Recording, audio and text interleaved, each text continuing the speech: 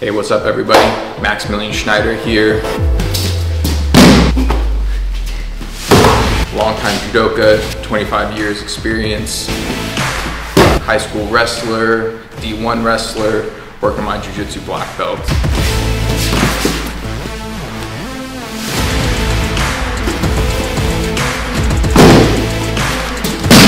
In judo, I was on the 2016 Olympic team as a training partner. 2012, I was a youth Olympic champion in judo. Two-time Illinois state champion in wrestling. And now I'm just, learning from one of the best, Justin Flores.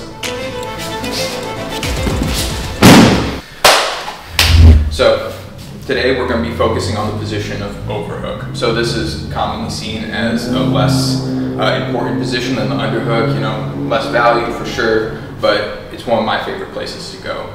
So we're just going to talk a little bit about how to get there, what we do when we're there, and like some of the key things I'm looking for. Okay, so if I have my partner right over here, right, they get in like a little bit of a stance. So me personally, I always want my overhook on this right side. So I will post with my rear hand and reach with the side I want the overhook. And when I reach, I make a blade and I start trying to turn and sink my thumb behind their armpit like this, right? So in this, I would love to angle off and turn them and start exposing their back. If I turn here and they do not do anything, then I can come to like a short drag. But most people, when you do this to them, they will sink that underhook, right? So I'm really looking for them to sink that underhook. Yes, so I want this position, right? So from here, just talking a little bit before they establish this underhook, right? So when I'm here, I really think about exposing this bone, kind of like a rear naked choke on the bicep and tricep, right? And I think about really squeezing it in. And from here, this really weakens their underhook. So if they don't have an underhook and they try and establish an underhook with this position, they can't even really get to the shoulder. So I let them get as far as I want, and then I will cinch it in, and it kind of kills their underhook. So from here, we've established a dominant position where we're actually winning the position.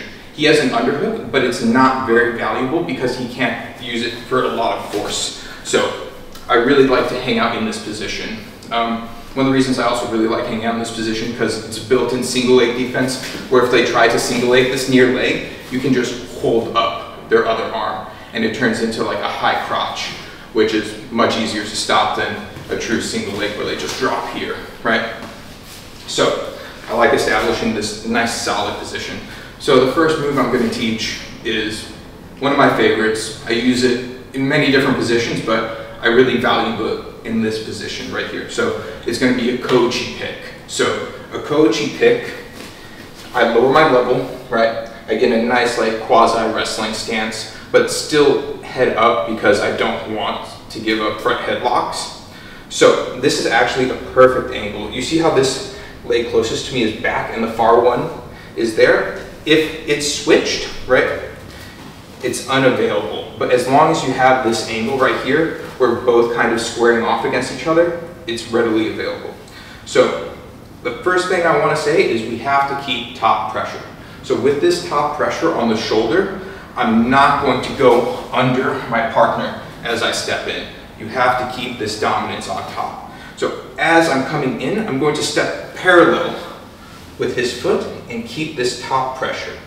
I lower my level and I reach for this right here, right? And you can see like they're already kind of falling as you step. So top pressure, stepping parallel and reaching,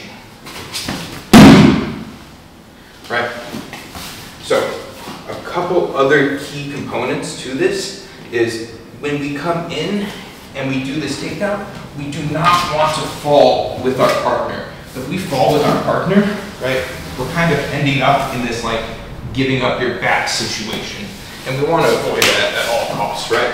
So when we step in, right, we step, we trade, we retract, and now I like taking this leg and having the option of either feeding it across here, right, or just dragging it through.